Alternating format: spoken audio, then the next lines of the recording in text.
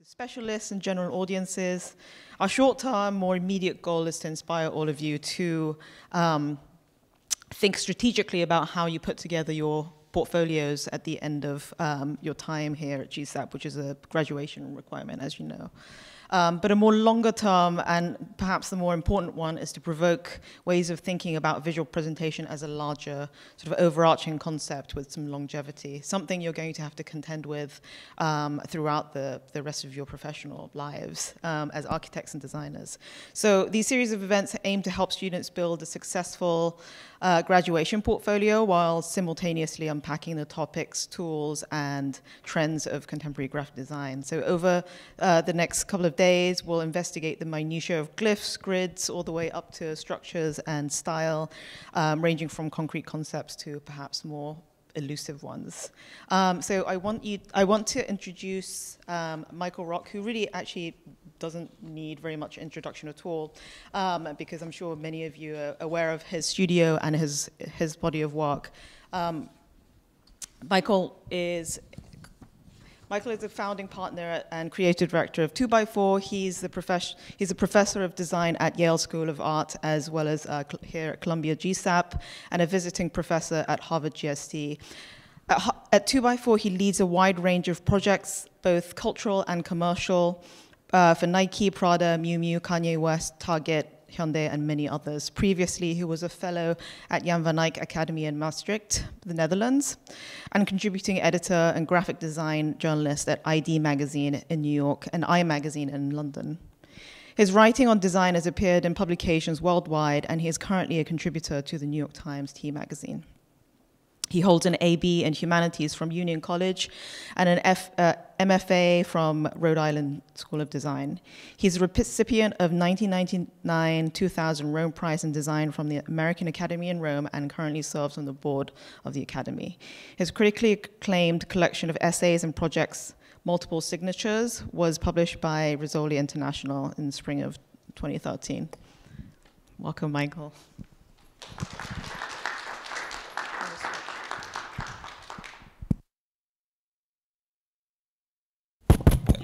So thank you. I know this is required, so I'll try to make it as entertaining for you as possible.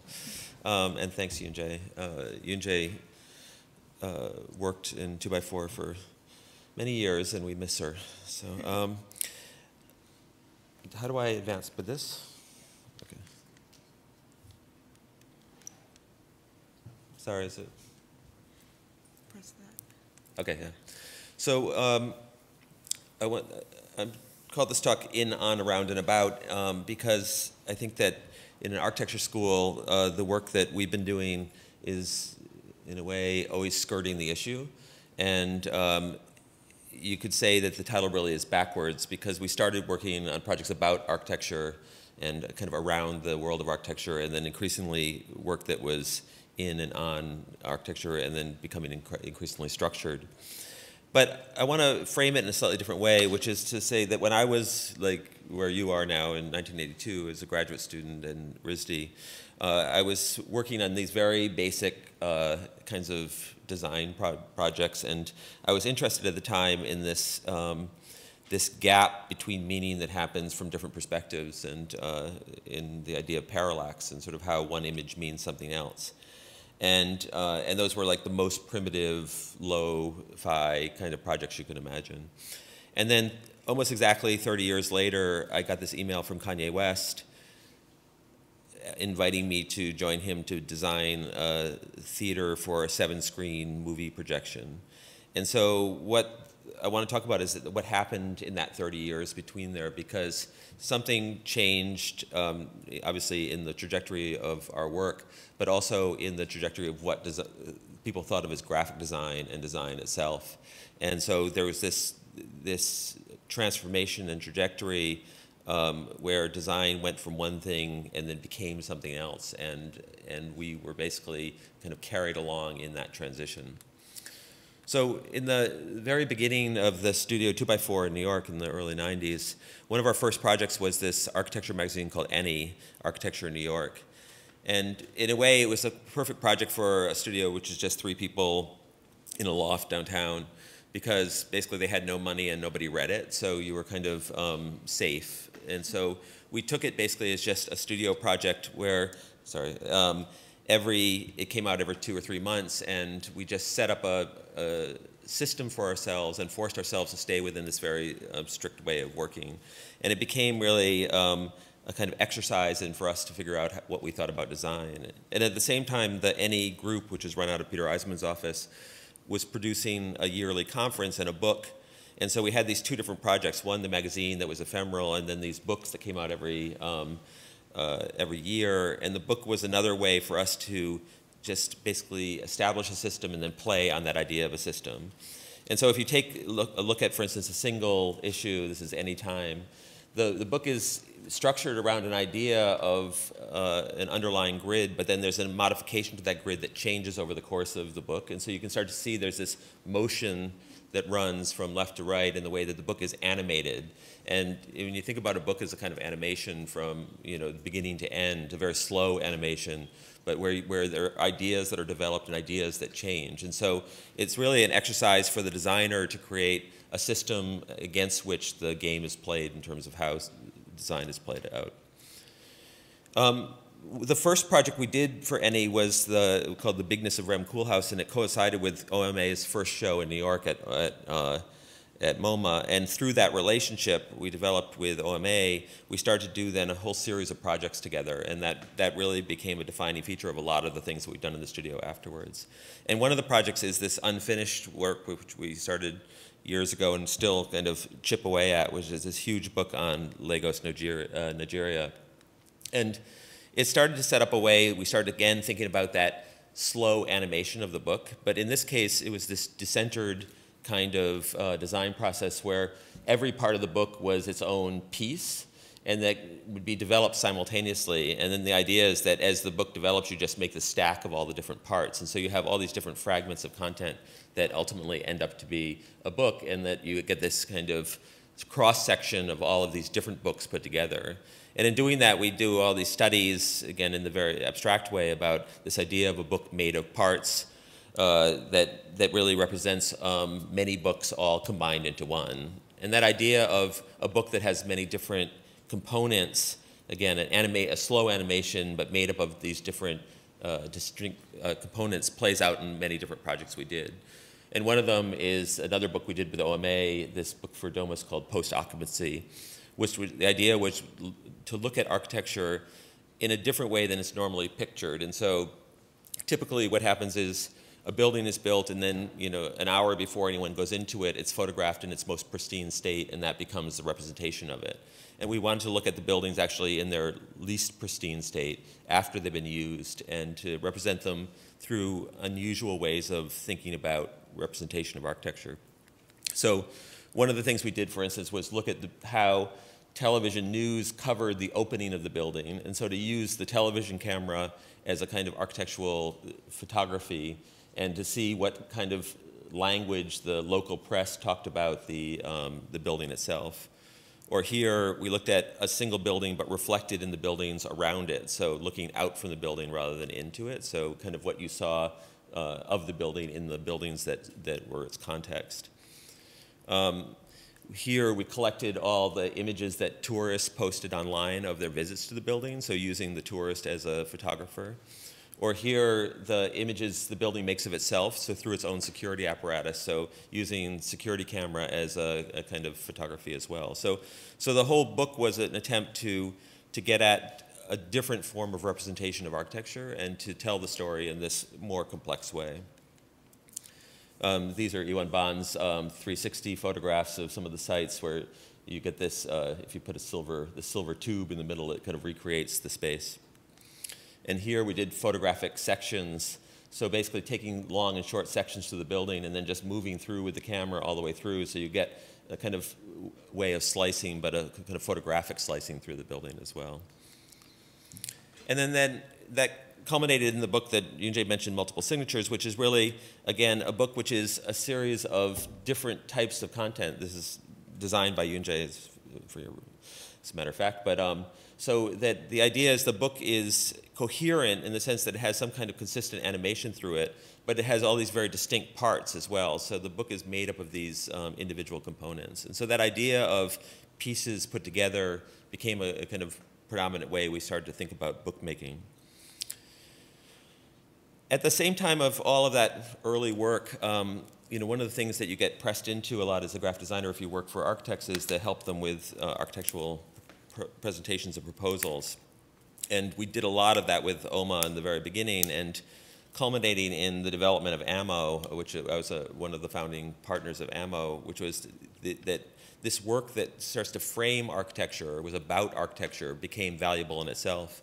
And one of the early works was this piece that we did for the Universal Studios project in California that OMA was working on at the time.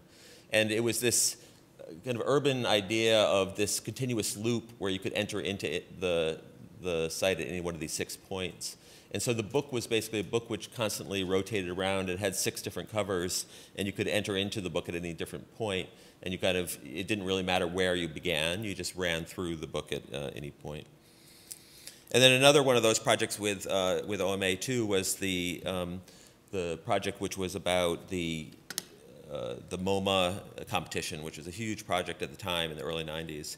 And at the time, instead of doing really an architectural scheme for the project, what we decided was that we would in the period of the competition, write and design a book, and the book would be the entry to the competition, which we lost, so I guess it wasn't a good idea. But in part of that was we tried to go and show to make the process as visceral and as extreme as we could. And so parts of it just go through these very clear step-by-step manipulations of the site. And so just photographing Koolhaas's hands, moving the model, and then with these kind of instructions that went along with it, presented the whole project as this very, almost a step-by-step solution to the challenge. And then another project actually with a big group of architects, again, OMA, Toyo Ito, Davis Bond Brody, other kind of group in a competition for the UN City project. And here, again, we wanted to make this architectural story, but in this most blunt way as possible. And Rem at the time said, think of Dick Bruna, the guy who drew M.F.A, and that was like the language we were going for. And so the idea was to tell the story in this almost cartoon-like way, and to take this really complex project with lots of different designers involved in it and simplify it down into its most basic components. And when we started that project, one of the annoying restrictions was that the book had to be 14 by 14 inches, which is a really annoying dimension to work with. But the one caveat was that it could have a fold-out. You could have a fold-out. So we made the book as one continuous fold-out that was about 25 feet long, so it just became this long, continuous strip. And then you'd have this story that told it in this very basic way. And we also wanted to bring text in and the dialogue between the architects, and we did, again, that in a very simple way. So you have Cecil Bauman and Toyo Ito and Rem, and kind of just recording their conversations and then using that conversation as part of the text of the book. So as I mentioned, that early work led to the formation of AMO, and AMO, I'm sure you all know, was it still is a think tank and a way to use architectural thinking to solve other kinds of problems. And one of the problems we first worked with was this project for Wired magazine. And after the tech bust in the early 2000s, Wired was really rethinking about what the mission of the magazine was, because at that point it had been a very hyper-tech magazine. And so we did a whole series of studies on that, and one of them was this simple erasure and thinking that this is basically the ultimate cover of every Wired magazine, which is you can put any title and you say the blank is here and blank is history, and you have another issue of Wired. And so we started off that project by simply counting every word ever published in Wired, and we found that after you removed all of the articles and prepositions, the most published word was new. And so this idea that Wired wasn't a magazine about technology so much, it was a magazine about newness, and that allowed it to be free of technology and actually talk about many different subjects. We also looked at the use of the word revolution by issue, and you can see that every few issues there's this huge spike So it was a kind of magazine that was constantly trying to predict what the next revolution would be. So this kind of endless repetition of permanent revolution. So we devised these different ways of thinking about content generation through diagram. And so one of the things that we did was we started to track throughout different subjects when periods of newness happened. And it's quite regular, for instance. So in entertainment, you have Christmas movies, and then you have the Oscars, and you have the summer movies, and you have this kind of very regular period when things come out. And with art, you have Art Basel, and you have Documenta, and you have these things. And so we found that there are these cycles of newness that could be overlapped. And if you basically overlap 3 cycles and see when they all reach the same peak, that gives you an idea for an issue. And so if you think about newness in entertainment, technology, and art, that gives you an episode of Wired. We also developed, continuing to work for Condé Nast, Wired's parent company, ideas for them in thinking about magazine generation. And one of the things we developed was this cross-breeding matrix, where if you mate GQ and Architectural Digest, you get a new magazine called Bachelor Pad. Or if you mate Wired and Allure, you get Techno Cutie. So it was a way to imagine that you could generate new ideas from the things they had already. And then we did other things through that process of creating diagrams of analyzing problems. And one of the things we looked at here, for instance, was to take the idea of color as space and to analyze sort of who owned which parts of the color spectrum. And so this is called the battle for blue, because you can see that blue and red are highly prized properties, where there's lots of growth potential in green and pink. So all of that early kind of diagrammatic work started to lead to projects which started to become more realized. So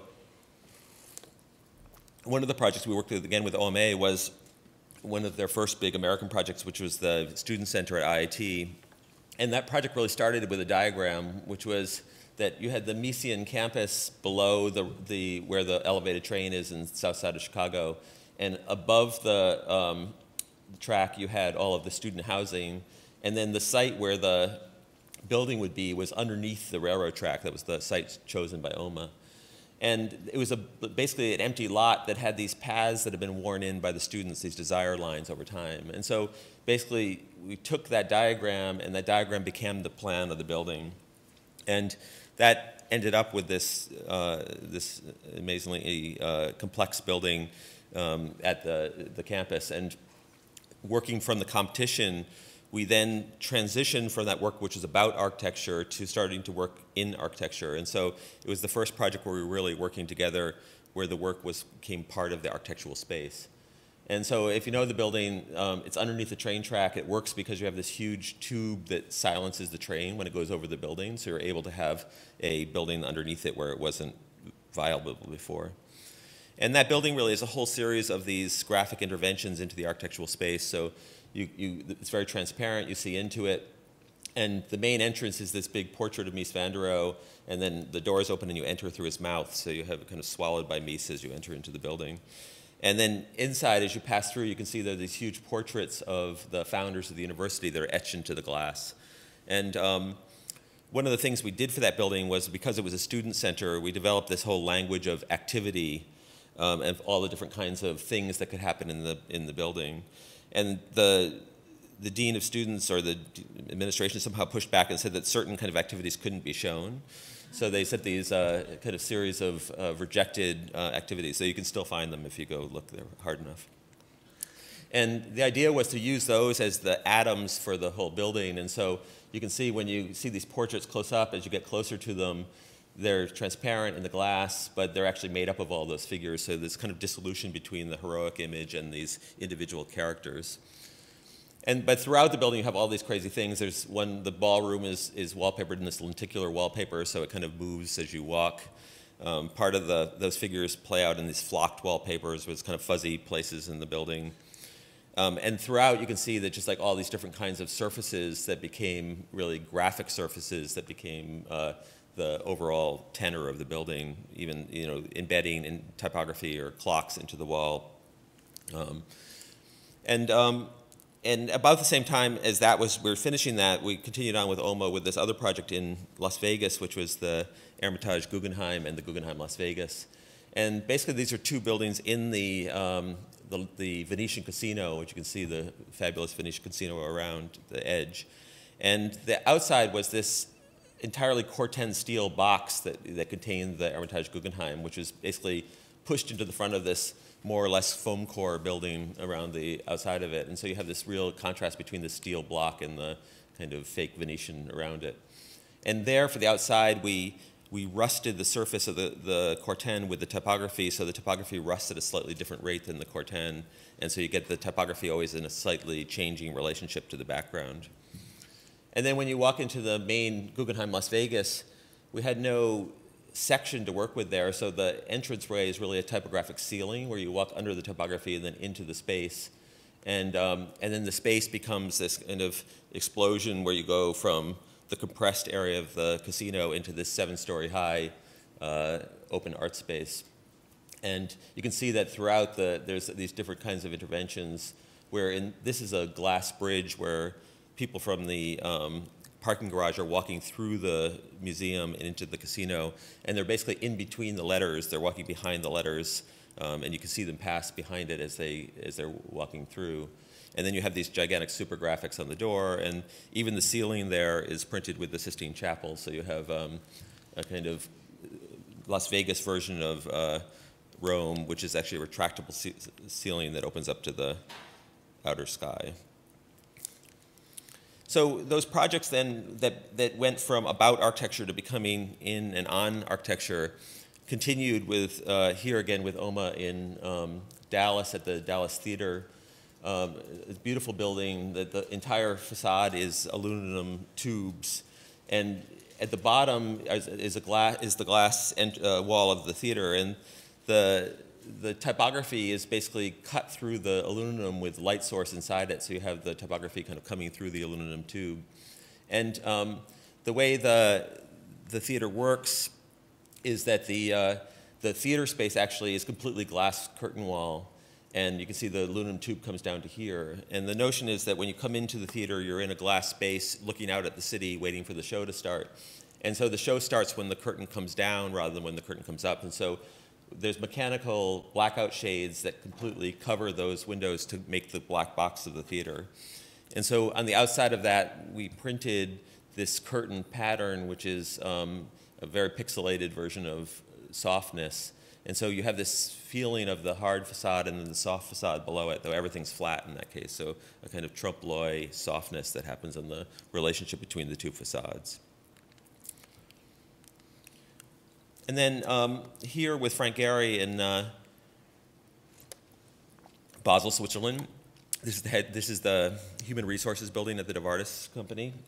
And another building where the graphic really is something which is entirely in the architecture and part of the building itself. And so the building is a typical Gehry complexity, but all the surfaces are treated in some ways, in different ways. And so we designed, for instance, even the air circulation vents that perforate all the panels with a system where it goes from a rational to an irrational system, so a kind of evaporation of the perforations. And this is where the air circulates through the wooden panels. The glass there is treated. These are interview rooms where you're not supposed to see who's being interviewed, so you have this kind of privacy patterns which break up the possibility to see into the rooms. There's this is the restaurant with the kind of illuminated menu, and then there's a system so that the whole interior is more or less made out of MDF with a Douglas fir veneer on it. And so we wanted to have information screens, but in a way that didn't feel like screens were in the building. So the wood is perforated from the back up into the level of the veneer, and there's LED behind it. So you have the sense of you can turn the wood on or off, and so the building becomes active in a way when you want it to be, and it could become typographic when you want it to be, but it's not evident when it's turned off. So this way of the building becoming alive. And then we also dealt with the walls there where the cooling system in this building has aluminum walls with cooling pipes behind them. And so we treat those walls with temperature-sensitive materials. So when the cooling comes on, the walls change color. So you have this moment when the room goes from a yellow to an orange room, and you see basically the revealing of the Freon pipes behind the aluminum at that moment. So a way to kind of reveal the inner structure of the building out. And then recently, this project's kind of ongoing right now, taking that, that sensibility of really weaving the architecture into the graphic design into the architecture is the project we've been doing for, with M.F.A for the Fondazione Prada in Milan. And it's a beautiful site, an old distillery that is half renovated and has half new buildings.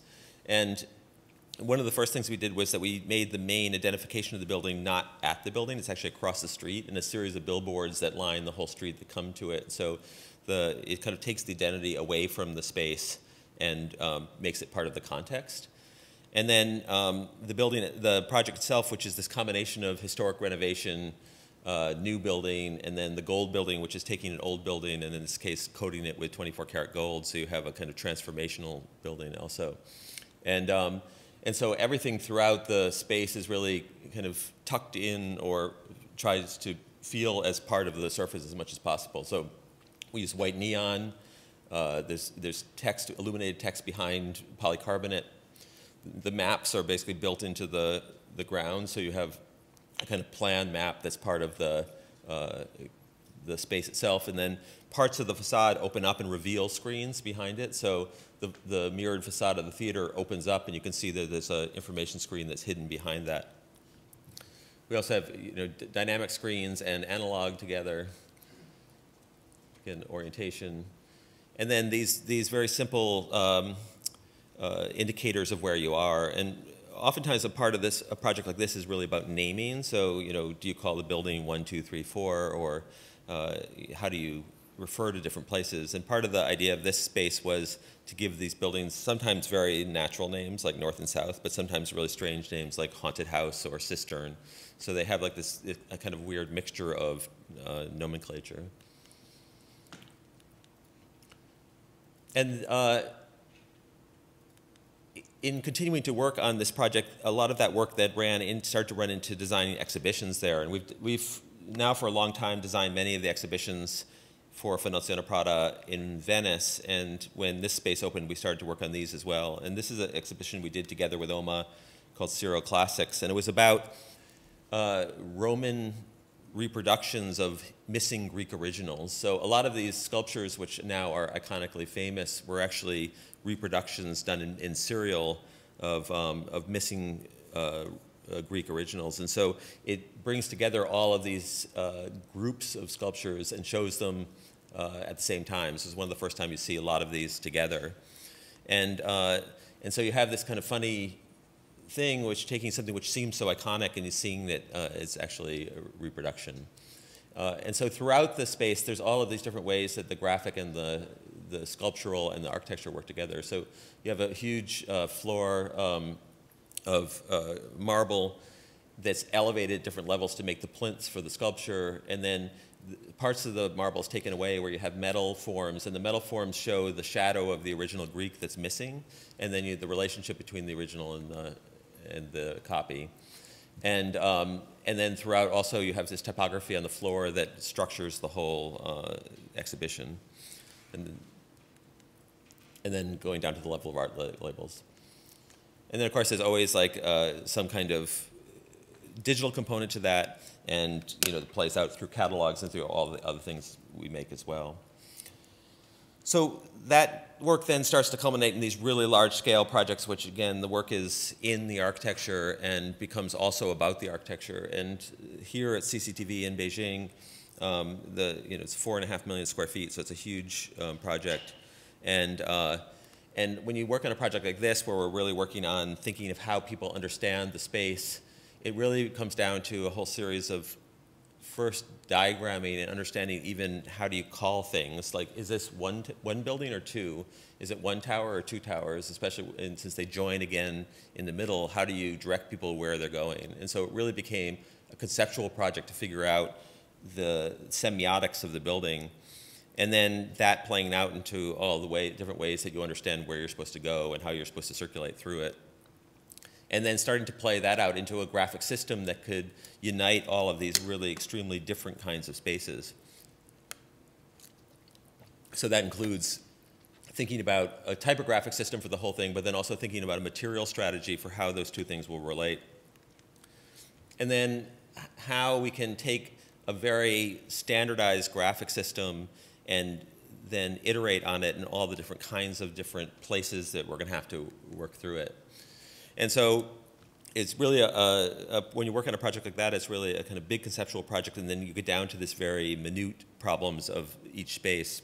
And like one of the things we did was we designed all the canteens in the building, and with these huge scale murals, they actually wrap through whole spaces, but they're just done with 1 by 1 inch tiles. So it's like this reinterpretation of the Chinese blue vase through bathroom tiles. So you have this kind of transformation of one to the other.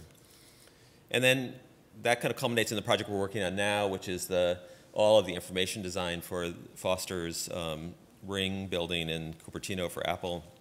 And this building is about 2.5 million square feet, including all its ancillary projects. And this is an extremely complicated semiotic problem again, like how do you tell people where they are when they're in a circle? And how do you move 12,000 people from all these different places into one site? And then when you have a big site with all of these different architectural things, like what's everything called and how do you know what it is? And one of the things we know is that if you don't basically name your building, someone will name it for you.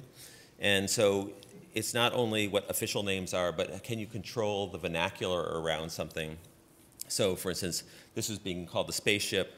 We now call it the Ring. We try to go and change the language around things. We named this thing Apple Park. That becomes the kind of the frame for this. And what's powerful about that is that when you start calling it something, then the audience will call it as well. So you have to get ahead of the natural inclination to name things. And I can't show you a lot of this yet, but you get into the design of language becoming a really important part of what our project is now. So thinking through how people interact with the space and how they'll understand it. So that work which comes about and in architecture then found like this special home in a whole series of projects we started to do together, first together with OMA and then our own for Prada. And that started off with this project in New York at the Broadway store where in the design for that space there's this one huge 200-foot long city block wide wall that was left to be wallpapered. And wallpaper, of course, is like the cheapest and least architectural material you can have. It's, it's entirely surface, it's decorative, it's kind of forgettable in terms of an architectural form. But it allowed us to inject all this content into that space. And so that's been an ongoing, now 17-year project of putting all different kinds of things into that kind of tell different stories. And there's not really a brief for the project. It's really coming up with different ideas and how the ideas can kind of reinvigorate the space each time. So in this wall, for instance, you have all these people in a stadium holding up cards that make these big images. In this one, we imagined what the mannequins do after work, and they live in this kind of Edenic world. Here we created an alternate brand called the Guilt Corporation, and the wall became its branding manual. Here we did these huge portraits of women who were known for their power, not for their beauty. And then the second season, they were masked, basically with these crazy floral masks. A wall where the background is actually textural and the foreground is flat. In this one, we commissioned 100 counterfeit old master paintings from an oil painting village in China, and the wall is actually the paintings themselves kind of layered onto the wall. Or here, where the wall itself starts to undulate by a trompe-l'oeil effect, like the Dallas Theater, where you kind of soften the wall. Or here, one woman who's 200 feet long, so a kind of single gigantic sleeping giant. So it's really just an ongoing experimentation of scale, of flatness, of the relationship of theme to space, and the way that each time something gets injected into the architecture, it really changes the nature of the architecture. And that's played out in all these different ways too, here with Herzog and de Meuron in Tokyo, where the imagery comes out of the building and then onto the surface. And then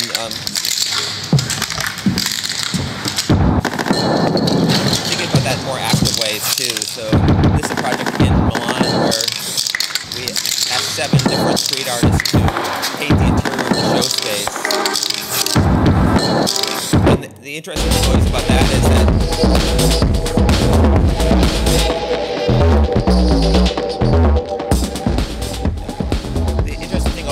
is that you start off with a graphic project and then that ends up part of the fashion project. So this relationship between what happens on the walls and what happens on the collection.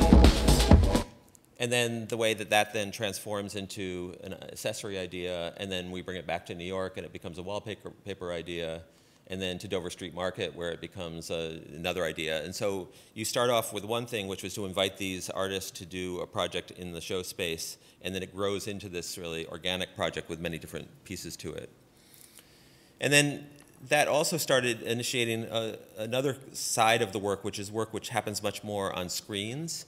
And that started really in New York at the Prada store with these 3-screen projects. And there we were just going and making anything we could because we knew how we were able to make it, and just to make this content for the screens. But then, you know, it started to have other kinds of forms too. So one of the ideas in New York was to take the screens off the wall and just to hang them demurely between the clothing, so you kind of come across the screens as you went through. And some of those had this quality where they became receptive, so they became mirrors in the store. So here it's a mirror which actually obscures your identity, sort of like a Japanese porn filter. So you have basically the middle of the screen is pixelated and you only see what happens on the edge. Or in this screen, it's basically only recording a single line of pixels, and then as people walk by it, they're captured on the screen. So the screen is constantly capturing and collecting people's activities. And then we continued on with that screen-based work here in Beverly Hills, developing a series of figures that are projected in the glass of that building. And the idea is that the bodies, each time they come to the surface, are actually made out of the latest news of the day. So they're run by an RSS feed. So you have this kind of constantly regenerating bodies. And then we play with that body idea again here in Milan for these are gigantic projections for one of the fashion shows, where the body is a series of data points that are constantly growing and changing, but also collapsing too. So again, all of this meditation on the idea of fashion, about the renovation or the newness of the body. And then a whole series of, you know, kind of constant iterations on fashion is multiplication, fashion is manufacturing, you know, other ways to think about ways to break down the collection into its component parts. And here, how do I make that? I need to hit something to make that play.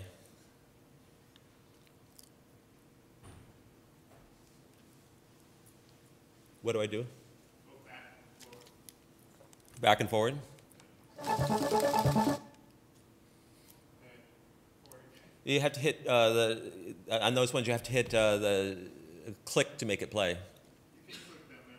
Huh? Can you just click from the, there's a few that might be like that, so.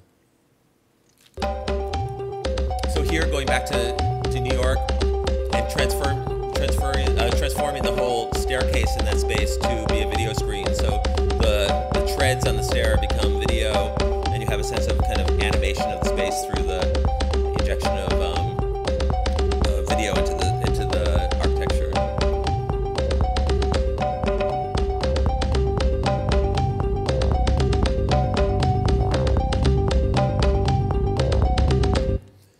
So all of that different kind of crazy work that had been going on for Prada for many years kind of culminated in this big project we did called Pradasphere, which was to develop a architectural space in Harrods in London that would tell the story of this one fashion brand. And so it started off with a series of 40 windows along Knightsbridge. And so you had kind of this narrative of window design. And the way that you kind of presage the story as you go inside.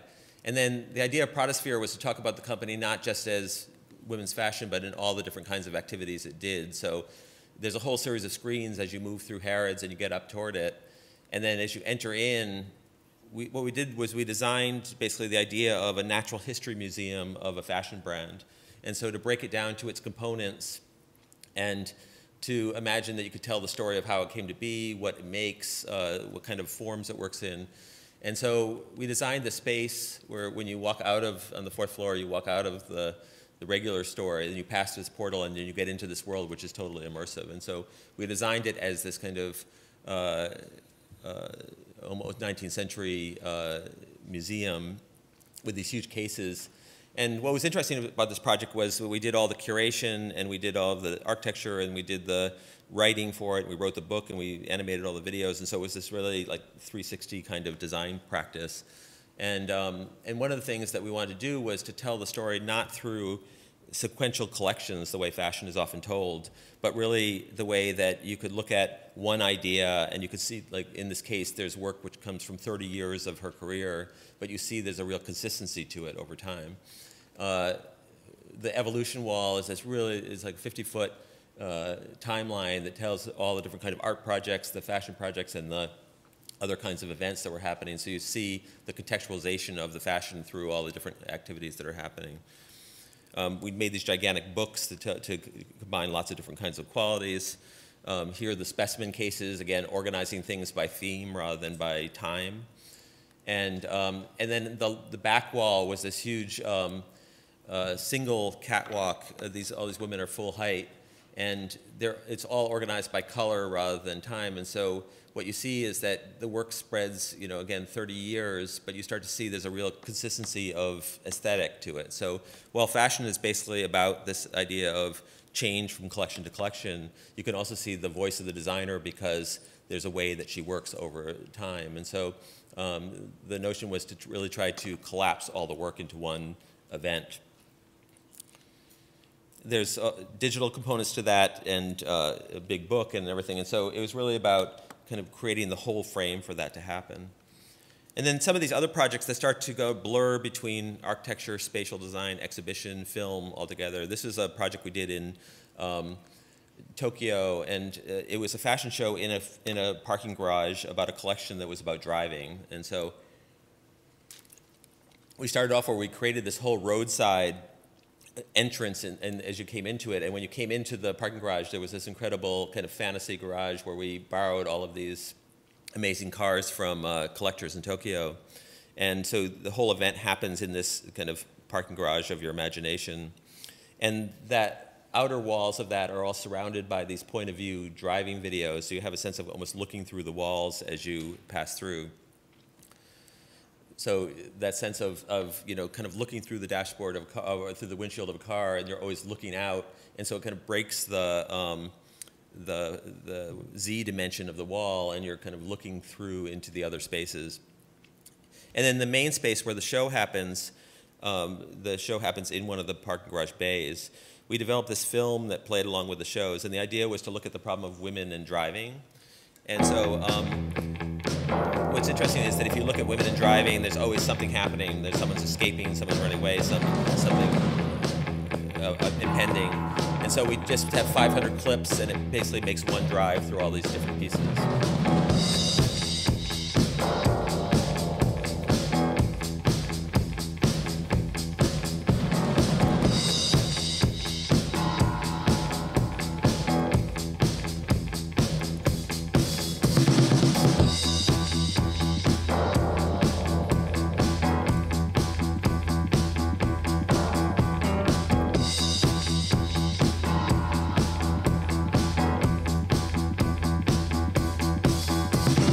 It's 20 minutes long, so it goes on and on. So we continued on with a whole series of these kind of spatial experiences, which were really about an event, about mixture of art and a mixture of video and everything together. And so a lot of these things had kind of club component to them, or a party component to them, then a fashion show and another event. And so it's really about mixing all of these things together. And in this one, a kind of launch for a project for Miu Miu,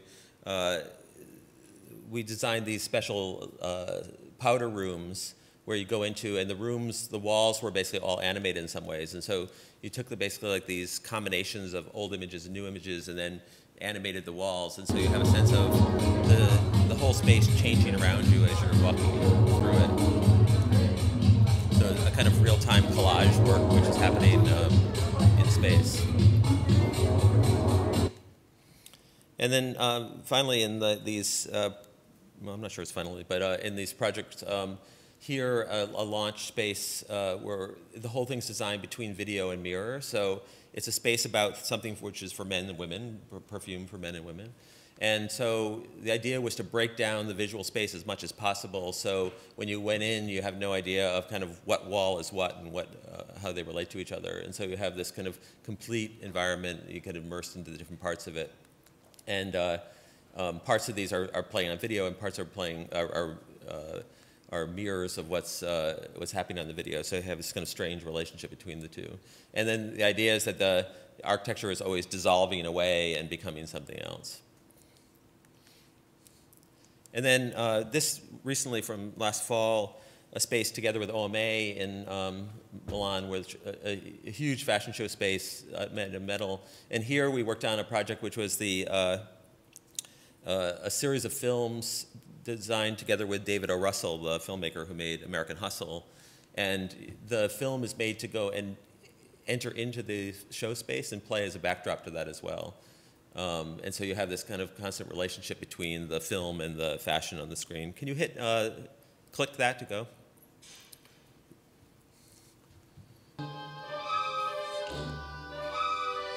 And so part of the story was to have this kind of suspense story that's playing on the backdrop of something which is like quite banal, like a fashion show. So between the relationship of the kind of story that's happening on the screen and then the story that's happening on the runway.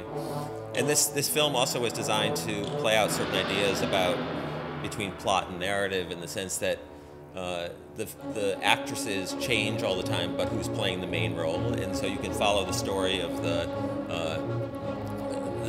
plot, even though that the characters within the plot change constantly.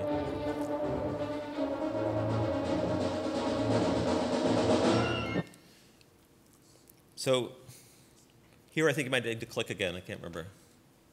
Let me see. Oh, it's already okay. This just shows you the relationship of the spaces. So this is kind of strange relationship between the cinematic and the actual. So, yeah, so then we get back to this issue with this email from Kanye, and this relationship of, can you come up with an idea of seeing something simultaneously in all these different ways? And so Kanye had made this sketch and said, I want to create a theater where you're totally immersed in this film. And so, of course, we could think about that through rendering, and we start to think about that in the very technical ways of how you can see something. And it becomes a real problem just of viewing. But one of the ways that we started to do that was to create a little version of that in the studio where we could set up with just projectors and start to really imagine how that would work, and that he could sit there and also decide sort of which parts how they would fit together. And then that starts to become modeled as a space. And then we went to the interesting problem of the 7 screens is that you have to design the space before you can design the film. So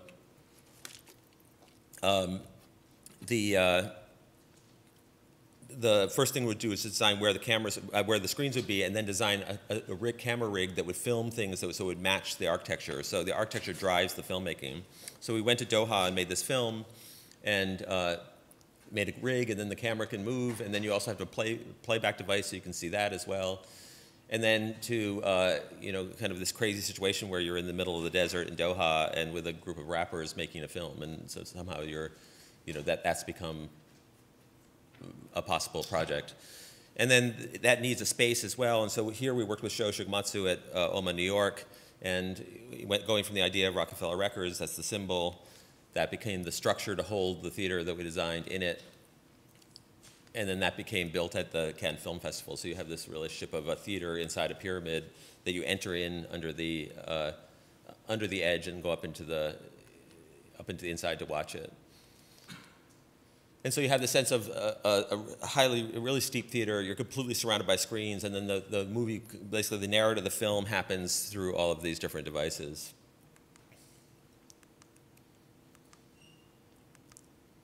So I think I can, if you click there, could you?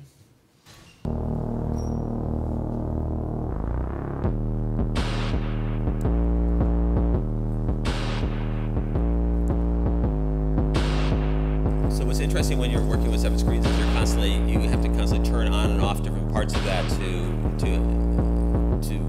focus people's attention. So this relationship between what you're looking at and how you use the whole space versus individual parts of it. So you're able to kind of turn on or turn off the theater as you move through it.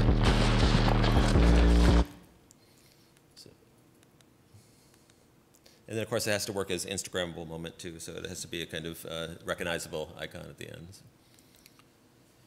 That went on through then a series of other projects with Kanye, designing these spaces, which were much more kind of traditional fashion shows. But here, for Yeezy 1, a space where the models all were on stage already, and then no one moves. And then it is only animated by the light overhead. So you have this kind of constant kind of re-illumination of the group of models through this one ceiling-mounted screen. So that screen projects then have all these different manifestations. Here, we did a project for New York Design Week where we created a design manifesto that happened in Times Square. And so it was a device where you can anyone can enter a 3-word design manifesto. And they always have to have this verb, preposition, noun structure. And basically, you create then, through this crowdsourcing way, this 1,000-line design manifesto. And then that became part of this whole NYC design thing that played out in Times Square. So to take all of that content and project it onto the screens of the city. And give that a kind of animation and a quality too. So again, this is a kind of different space about writing on architecture. And that also then filtered through these 5,000 taxis through Taxi TV too. So to kind of see the screens as a distributed distribution technique. I'll skip that. And then finally, the last project is one we just finished a couple weeks ago. And this is a project, again, that kind of combines all those things together. And this is a sustainability space for Hyundai Motor Companies in Beijing in 798. And it's an old warehouse that we totally gutted and created this new space. And there's a whole series of interesting aspects to this, which is that part of the idea is that it's a space which purifies its own air. And so you can see that there's these walls which are thick that have plants in them, and then this device overhead that has plants in it. And basically, by using a solar chimney, we're sucking air through the plants, and that purifies the air inside the building. The outside of the building also has this large-scale mural on the outside, and then you have this changing artwork on the outside, and then as you enter in, you enter through this big air filter overhead and through this, this plant wall, which is a plenum where air is coming through, and then you kind of wrap into the space itself. So the outer wall is this huge mural. This season is by the Architectural Drawings Studio in Beijing, and it's this really amazing axionometric imagination of 798 itself.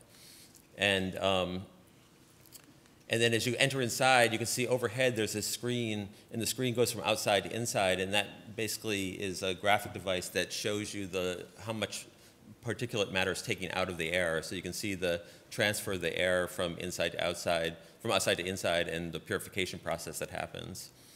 And so you can see that happens overhead in this way where either we show that in a graphic way where you actually see particles that represent pollution, or it's done through typography, but you have this constantly changing ceiling.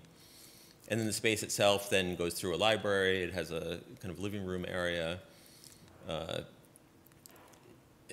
cafe, and then you go upstairs. You can see the wall opens for the greenery.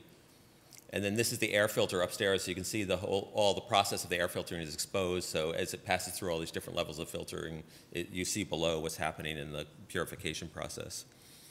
And then upstairs is a series of gallery spaces. One is purely a video space where we have these really large-scale curving screens, and the other is an art gallery space where we'll have changing exhibitions in there as well. So that's really kind of where it ends, where this combination of the graphic, the mural, the digital, the spatial, and the exhibition all come together as a final project. So I think that's it. Thank you.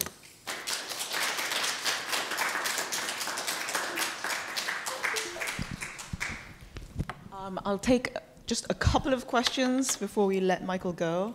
So raise your hand if you have questions.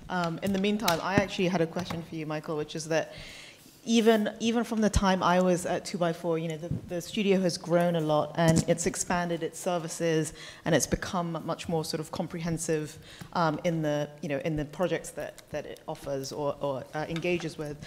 So you have not only graphic designers, but you have architects, you have strategists, writers, you know, historians, researchers, all these different kinds of people with different talents working at the studio.